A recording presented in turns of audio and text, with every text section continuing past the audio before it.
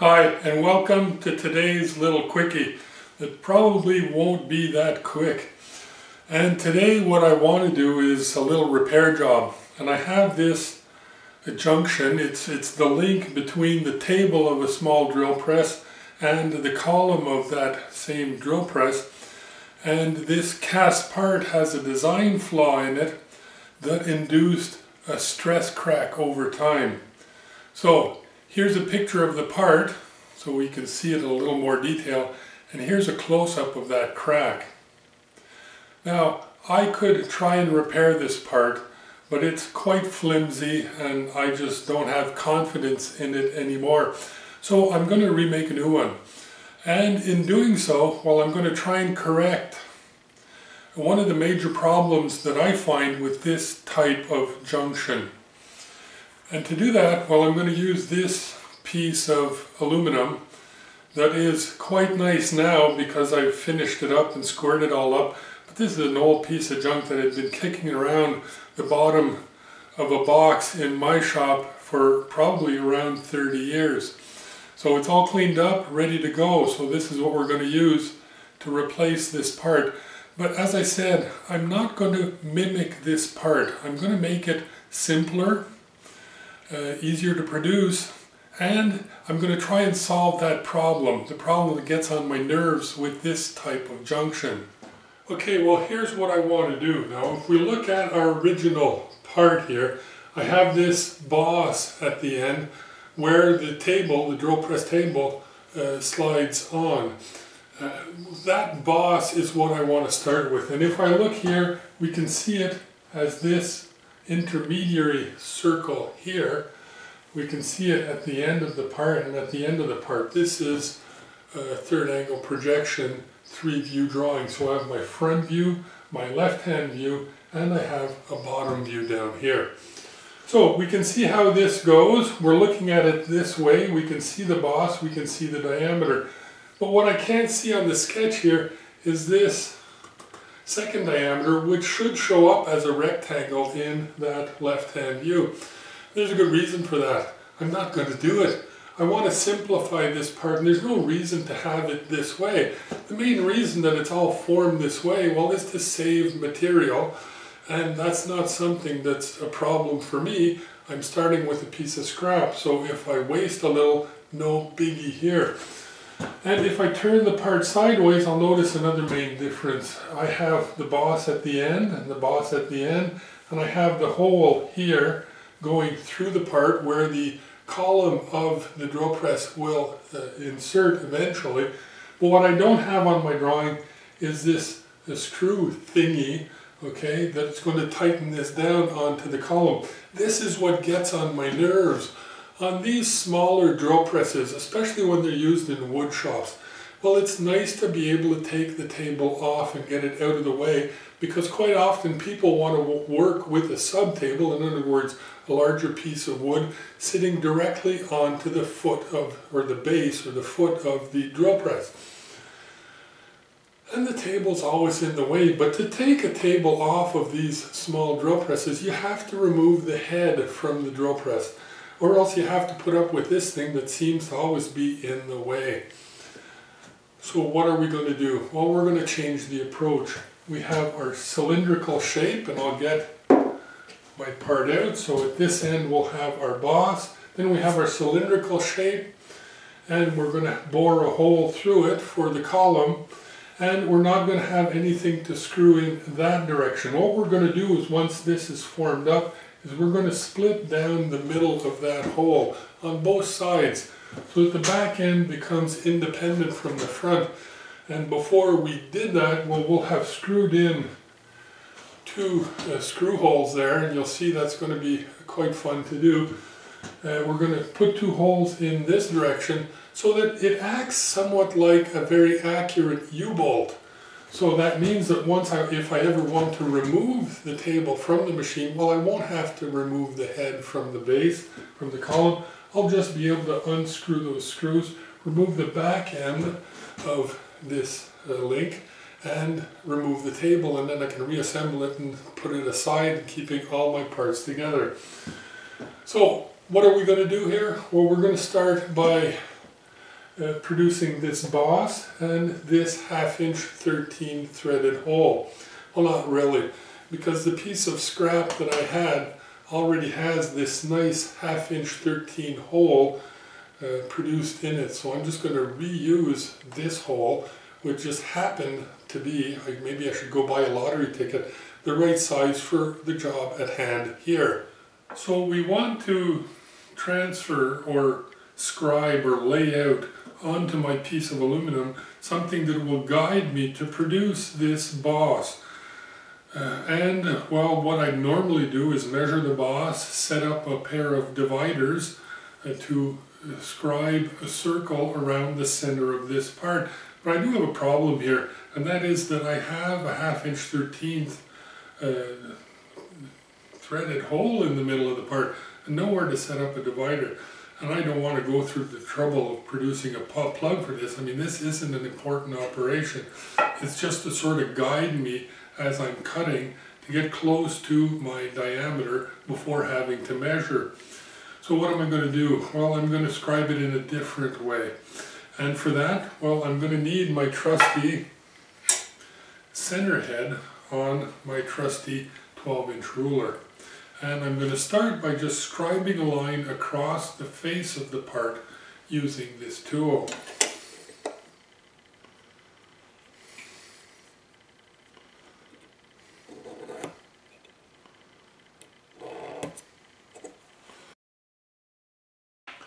Now that I have that line that I can refer to that goes right through the center of the part, I'm now going to lay out 2 points to show the extremities or the positions of the edge of the boss along that line relative to the center of this part.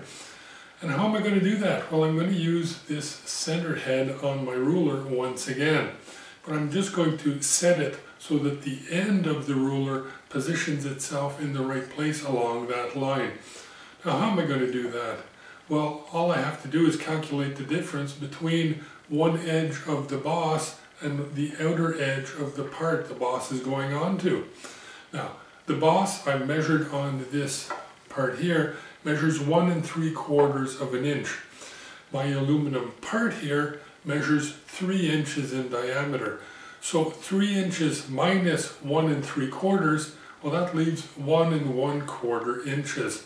But remember, the boss is in the middle and the over dimension is on both sides. So 1 1/4 inch divided by 2, so that I have each side, well, that leaves 5/8 inch per side. So I'm going to set my ruler to 5/8 inch from the edge of the part along the line that I just scribed. So let's take a look at that.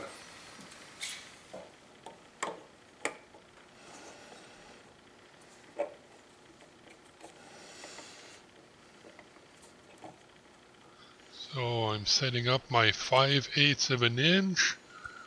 There it is. Now I'm going to lock 5/8 from the edge of the part. I'm now going to scribe a small line at the end of the ruler that comes and touches the through line that I've produced. I'm going to do the same thing on the other side.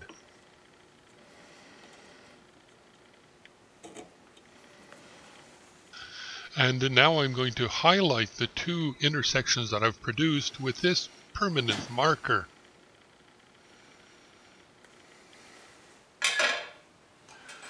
Well, that's done, but you're probably going to say, Mark, that's not a circle, that's 2 dots. And that's 1 more dot than you need, actually. Because when I was an apprentice years and years ago, my foreman, John Slobodian, came up to me as I was doing some layout work and told me quite bluntly, he's a great guy, but a little rough around the edges, so shield your ears if you're easily offended. He said to me, Mark, quit wasting your fucking time. Don't draw a nice circle, you're doing lathe work. Just draw a dot, and when you get it spinning, it'll look like a circle. And true enough, he was right, as you'll see in just a few seconds, because now we're going to set this part up into the forejaw, center it, and start turning that boss. So I have my part roughly centered in this 4-jaw chuck, and I have my dial indicator set up. But I want to be clear about something here. This part hangs out of the jaws quite a bit, so I'm going to have to cut delicately on the end. But more than that, I could have a problem with the centering of this part. And that is that if the part is set up presently in the chuck with its axis parallel to the axis of the lathe and it's eccentric, well, it's going to be turning that way, out of round. However, it could very well be that the part is not round or is not parallel to the axis of this machine, and in that case, well, it'll be turning in this way, and that's really out of kilter, and that could be problematic. So I'm going to check my center in 2 places. Now, the first place I'm going to check and set my center at is right up close to the 4 jaws themselves, because the end of the jaws is sort of like the pivot point of the part. I'm going to set its center there, then I'm going to come out to the end and check the end for center. And if it's not on center, well, I'm not going to adjust the jaws. I'm going to tap the part into its center position. Then I'm going to return to the start here, close to the jaws, and recheck. It shouldn't have moved that much in this position, close to the jaws, because as I said, the jaws are the pivot point. Now, I'm not going to go through the centering process A to Z, because we have a video that talks about centering parts in 4-jaw chucks, and you can find, well, not a link to it, but here's the name of that video, and you can find it on my webpage, thatlazymachinist.com. All the videos are free. You don't have to sign up to watch anything on that free channel. That being said, let's get to our centering operation.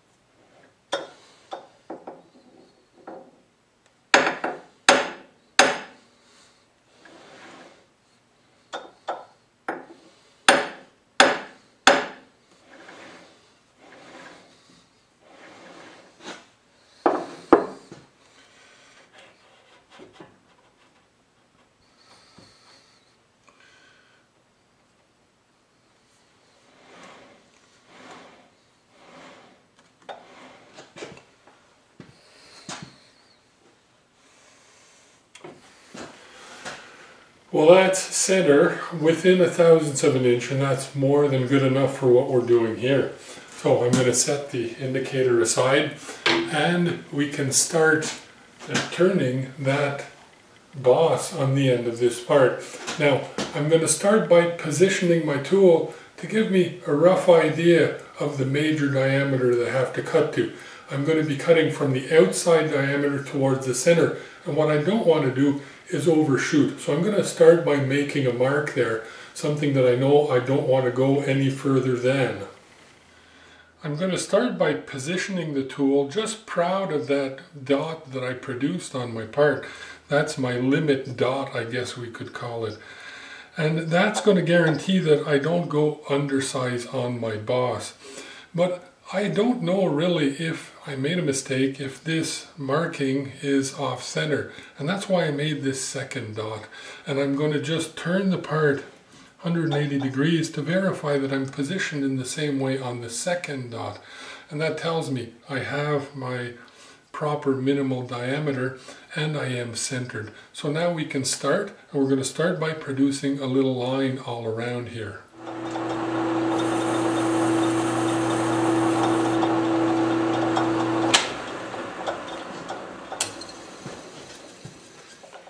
Okay, so I have my mark and I have something to shoot for now.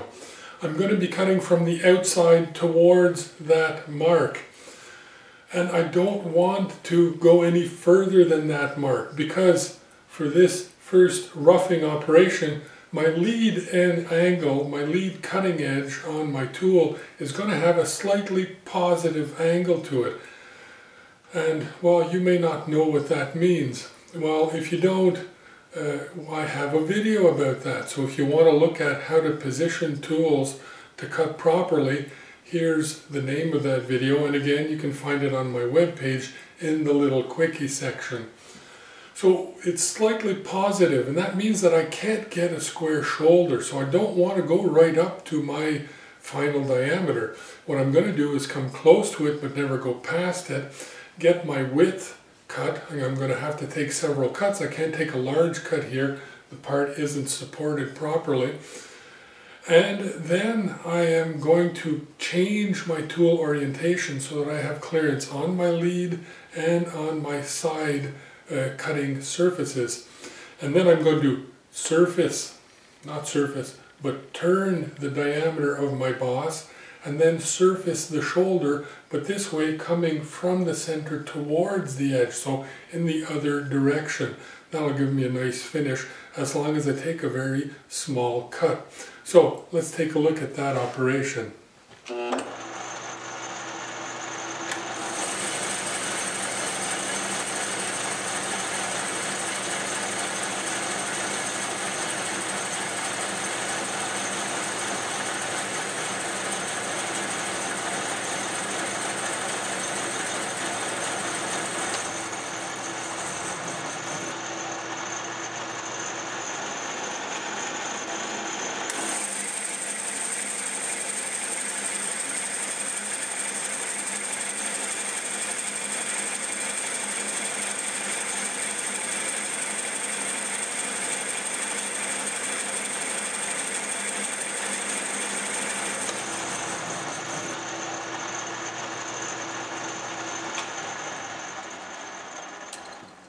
Well, that takes care of the width of cut. I've left just a little bit on there for finishing during my final pass. But my diameter still needs work. I mean, I'm still quite a bit oversized. So to be able to get a nice clean parallel edge on my diameter, I'm going to have to change the angle of the tool. And in order, once it's turned to its proper diameter, in order to get proper shoulder and that finishing cut on my way back out, well, I'm going to make sure that I have a slight clearance on my lead cutting edge and a slight clearance on my trailing cutting edge. And that'll permit the point of this tool that has a very small radius on it, it'll permit that point to work its way into the corner and produce, cutting widthwise and outward, a nice clean square shoulder. So let's adjust this tool.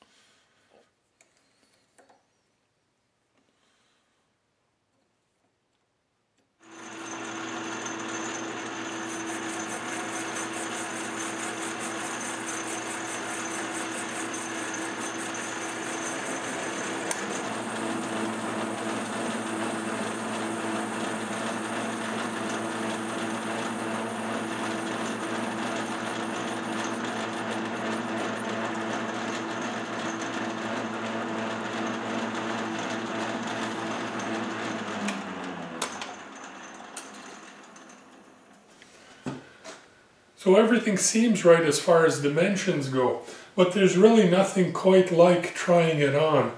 So here's the small drill press table. Let's give it a fit.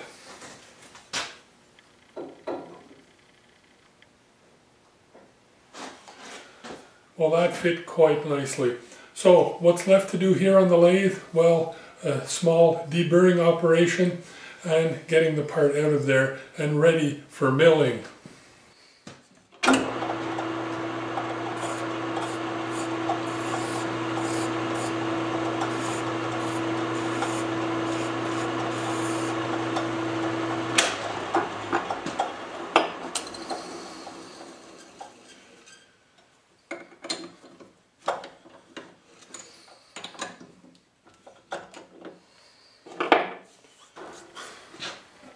So here we have our table mounted on our soon-to-be completed part. Soon-to-be, well, not that soon, because there's going to be a part 2 to this little quickie video.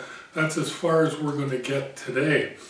In our next video, well, we're going to be milling a flat on the top of this cylinder for 2 reasons. First is it's slightly proud of the table and I don't want that interference. And secondly, it's going to give me a reference in rotation, because once I bore that hole through this cylinder, it becomes 3-dimensional. And I want something to be able to find my reference in rotation, because eventually I'm going to produce those 2 screw holes that will hold all this together once the part is split in 2. So, part 2 coming up, and it shouldn't be too long because my nephew Benoit, yes, the very same one that plays the guitar in the Little Monkey song, well, is waiting for his machine, so it should come pretty quick. So until then, have fun, be safe, and happy machining.